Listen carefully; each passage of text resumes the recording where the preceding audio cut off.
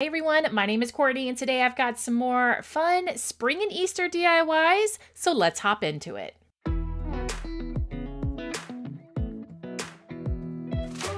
Let's dive into this DIY. You want to grab some type of shadow box. This is a 5x7 shadow box that I got in a 4-pack on sale from Michael's. I will definitely try to link this down below along with everything else in today's video down in the description box, so just check there. So pick whatever shadow box you'd like to use. And then what I did is I did go into my Cricut design space and created a kind of a Easter spring subway art type design. And I cut it out with some vinyl and then applied it to the glass portion of my shadow box. For this next step, I did order on Amazon some mini glitter pastel colored styrofoam eggs. And the first thing you have to do is, because the way that the backing sits into this shadow box, there's a little bit of a lip on the inside. And so what I did is I took the backing piece and kind of marked where that lip is holding that backer piece on. And the reason you want to do this is because if you just cover the whole back piece with eggs, it's not going to go in there and shut, because I don't know how to explain this. I'm sorry. I hope I'm making sense. Those little lips is what allows the backing to provide kind of an open area within the side of the frame. I hope that makes sense. So like I said, I marked it, and then I did take a piece of light pink cardstock and attach that. Now you want to mark, I only marked the sides, not thinking about there's also a lip on the top and the bottom. And so you definitely want to leave just a little bit of space. Don't put an egg, like I said, all the way to the edges, and this will allow you to be able to get that into the frame and no smushed eggs or anything like that. So I attached my cardstock with just some glue, using a glue stick, and then I was ready to start attaching my eggs. It's time to attach the eggs, so I just used my glue gun and started at the top corner, making sure to leave a little bit of space again at the top. Like I said, I kind of forgot to mark off the top area where the lip is going to be inside that frame, and I just glued kind of going down in rows. I found that the easiest way to get these attached. It worked out really well as far as spacing and everything else, and I just alternated colors until I got the whole backing covered with eggs. The last step is to add some fairy lights to this little sign. So I bought a pack of these fairy lights on Amazon, and it has 20 lights. So I kind of configured where the lights were going to go on this, and then I just grabbed my awl and I started poking holes. I'm telling you, this tool is like the best tool ever. It was super simple to do, to poke through the backing, no issues at all. And then I started to feed the lights in. I just kind of pinched the light with the wire, pushed it up, and then secured the back with Scotch tape to get the lights taped down. And then the little pack, I did use a little bit of hot glue to get that secured to the back. And then this DIY was all finished. And I have to say, to date, this is probably in my top 3 of spring/Easter DIYs that I've made.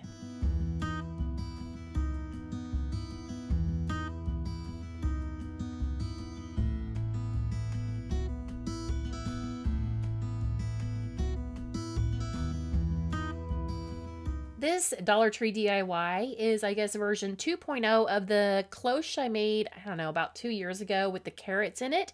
So I thought it was time to make another fun little springtime cloche. I'm starting with some green paint, painting the base. It took me about 3 coats to get that fully covered. Once that was painted, I grabbed some of the little wooden mini pots from Dollar Tree, and I painted one of them with some white paint. For the base of the cloche, I wanted to do something other than moss or rocks or something like that. So I picked up some of this mesh green ribbon from Dollar Tree, and I trimmed it down and put a couple layers of that onto the bottom of the cloche, just using a little bit of hot glue to secure it down.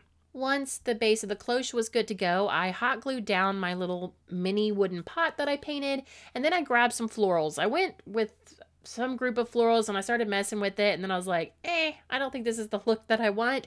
So then I grabbed some sunflowers. I did end up grabbing a little piece of floral foam and putting that inside there just to kind of help hold these flowers. Then I filled it with a bunch of little sunflowers, and I absolutely love how this turned out. The finishing touch was just to take a little piece of twine and tie it around the pot and secure it with a little bit of hot glue, and then that's it. I've got this really cute little springtime cloche, perfect for tiered trays, perfect for your desk, just perfect anywhere you want to put it.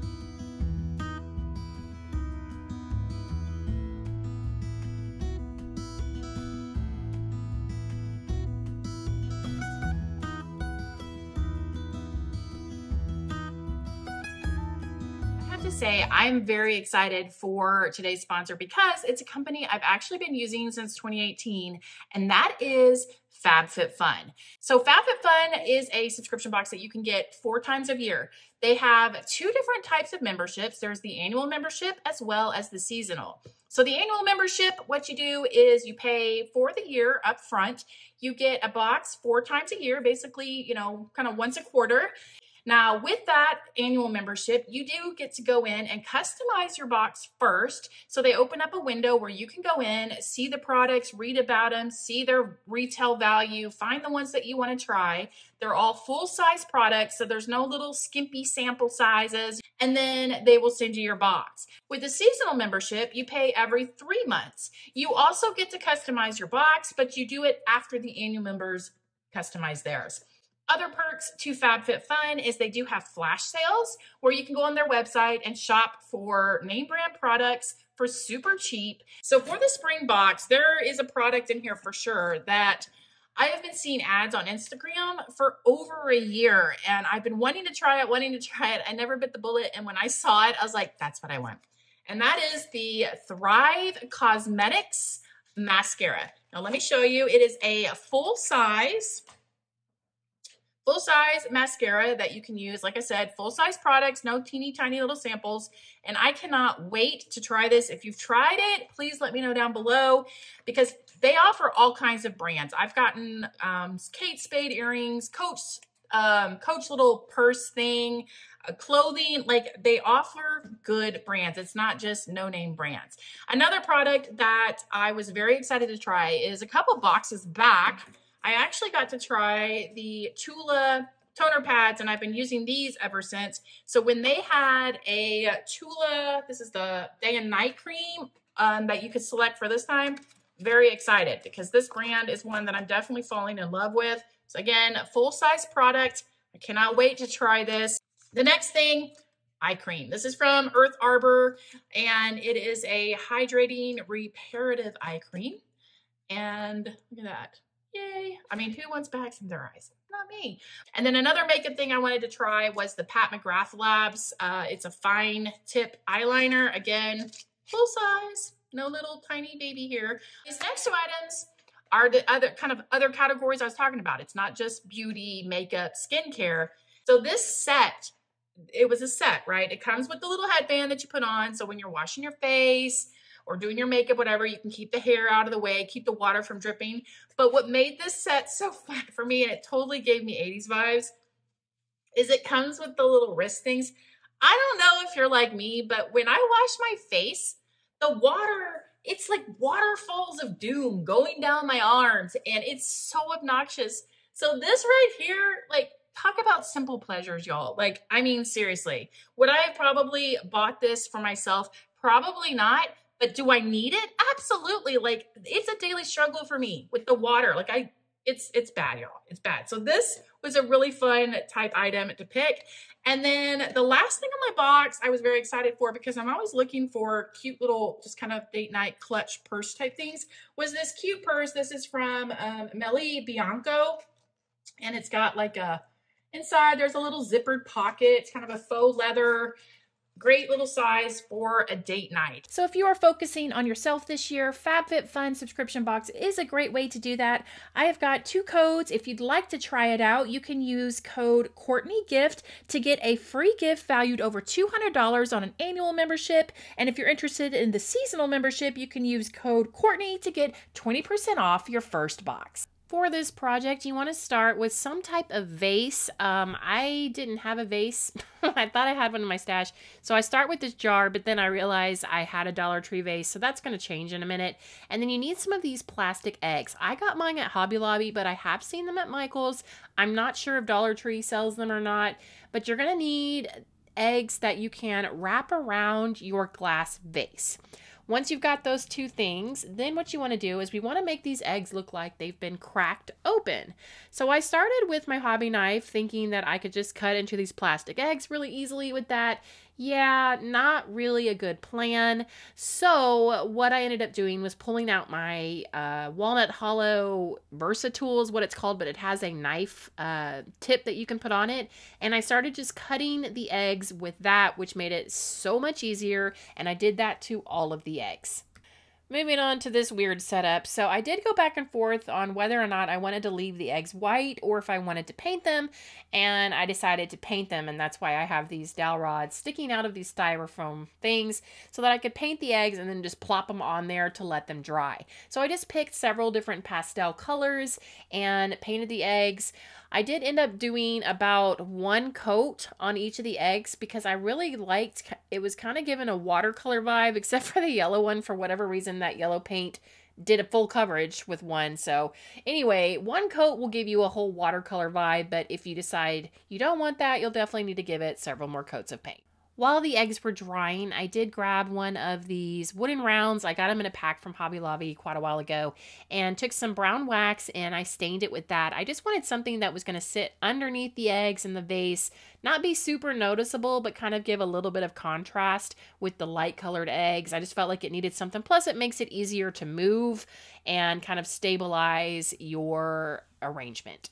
So here is where I messed up, so learn from my mistakes. So what I did was I grabbed my vase and I started gluing the eggs directly to the vase. Would not recommend, because even though I spaced it out and I thought, oh, these are going to fit perfect. Yeah, no, didn't work out that way. So my recommendation would be to put your vase down and take the eggs and glue them to each other, just going all the way around. So basically what you've done is you've made a circle, gluing the eggs all the way around, so you could basically slide the vase in and out of the egg circle, if that makes sense. So don't glue it directly to the vase, just glue them to each other.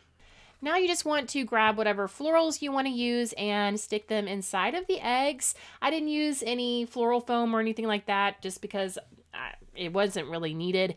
And then place this on top of your wood round. I did not secure this down to the wood round. It's just, like I said, kind of a stabilization piece and to add a little contrast at the bottom. You could tie a bow around this if you wanted to, add a candle, and now this is ready to be displayed.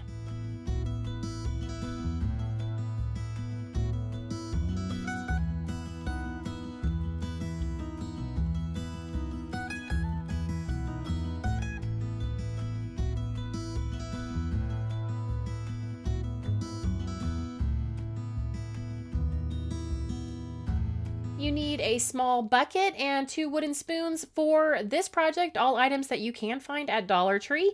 I started by taking some Waverly chalk paint in the color Truffle and painted my bucket along with the 2 wooden spoons with that brown paint. Once your pieces are dry, you want to grab your spoons and you want to trim them down. These are going to turn into little ears sticking out of the bucket. So essentially we're making a little kind of Easter bunny faux springtime basket. I'm just using my miter shears to trim off until I get them to the length that I need them.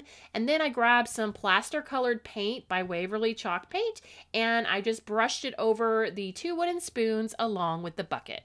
With everything painted, you want to get your 2 ears attached to the bucket just using some hot glue. And then I grabbed some green moss, filled my bucket up, and then pulled some florals and started putting a bunch of different florals in there. Now, I did end up wrapping the handle with some satin pink ribbon. I probably should have done that before I put the florals in there. It wasn't impossible, but it did make it a little tricky. And I also just tied a little bow and glued that to the front. And then this thing is finished. I love how it turned out. It's very, very simple, but very, very cute.